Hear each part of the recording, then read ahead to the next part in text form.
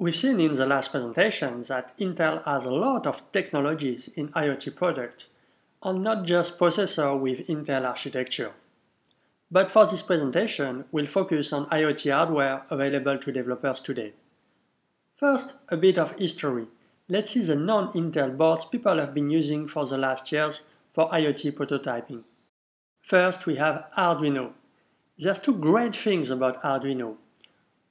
One, the software used to program the microcontroller is super easy to use, even by beginners. And two, the pins used to connect the sensor or the extension shields are big enough to be used with your hands. No soldering is required with Arduino. So the good side, that's why Arduino is so popular with beginners or non-software developers. There's a huge community of dedicated Arduino users online. The bad side, using a microcontroller is limiting the potential of the platform by definition. And we have the Raspberry Pi. This board was designed as a small and cheap PC. I don't think it's great as a PC at all, but as a small embedded prototyping platform, it's very popular. It's using an ARM processor, not Intel, so you can install Linux and program it with the language of your choice. Like Arduino, there are pins you can access, but you have a limited set of I/O available, missing important things like analog inputs. To summarize, it's not for total beginners, but it's very popular with Linux developers interested in small embedded projects at home.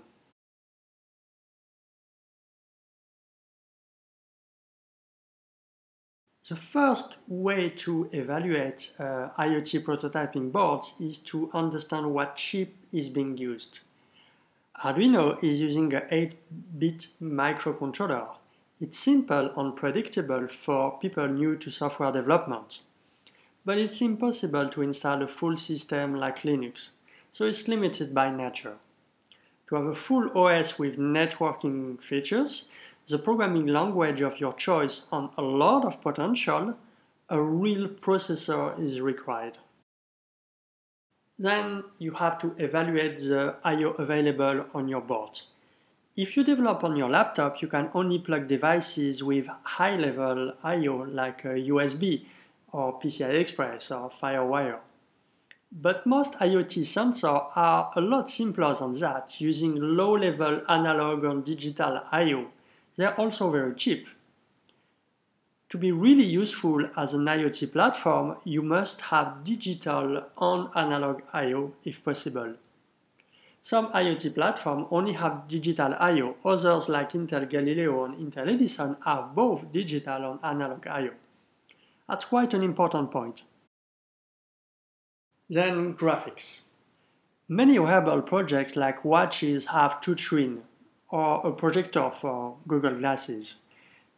They look a lot like small mobile devices and require graphics, a dedicated hardware for graphics.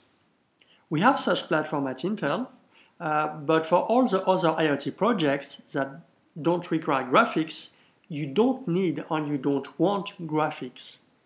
Remember, display equals interaction, meaning brain attention share, and it's not scalable. You can have one or two mobile devices, but you can't have 100 mobile devices. So you have to keep it simple.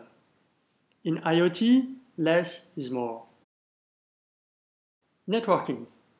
Network connectivity is really important in IoT. You may pick a platform without wireless internet and add a dongle for prototyping, like a USB dongle, but it's harder to switch to production. Power optimization are limited, usually, and dongles often propose limited features, Bluetooth instead of Bluetooth Low Energy, and they are quite expensive.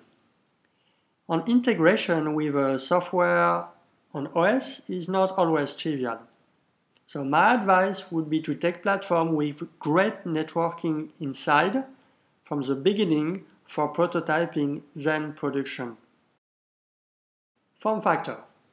It's convenient to have large boards with lots of I/O for prototyping, but you need to design a new board for production. It takes a lot of money, time, and skills. Or you can take a board with a modular design. Your compute module has all the complex parts you won't need to redesign, and the simpler connectivity board can be replaced or designed easily. Power features now. A big difference between IoT prototypes and production is total power consumption of your solution. You would never plug a 3G dongle on a desktop and call it a mobile phone, right? Well, same thing for IoT. You need a very efficient processor with advanced sleep hibernation features, or microcontroller if you decide to go with a microcontroller. You need power optimized wireless, great integration of all parts, and lots of software driver and OS optimizations for your solution. OS. Okay, we all like to prototype with our desktop operating system. It can be a big Linux distro like Ubuntu or Windows 10, Mac OS X. It's easy, all the packages are readily available. But a professional-grade embedded project requires to start from scratch, perhaps use a substitute of glibc, control each piece of code added to the system, and integrate with a large team of software developers. A typical open source OS for professional IoT projects is Yocto.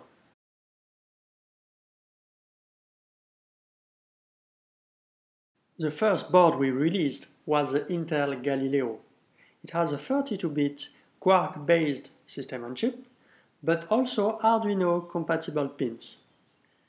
It ran Linux, so you could compare it to a Pi, but you can run most of your Arduino code on it too.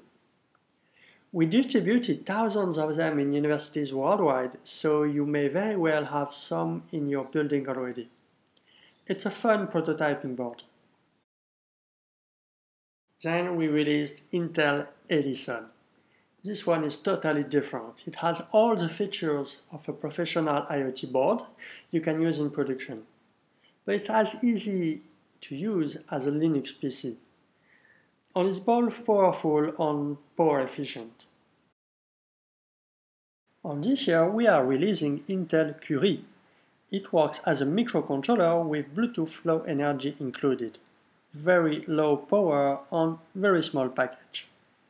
Curie and Edison perfectly complement each other. But remember that we are Intel, so if you need something more powerful or with graphics, we have it too. Minoboard Max prototyping board on the left, Intel NUC in the middle with core processors, and a very compact HDMI stick on the right.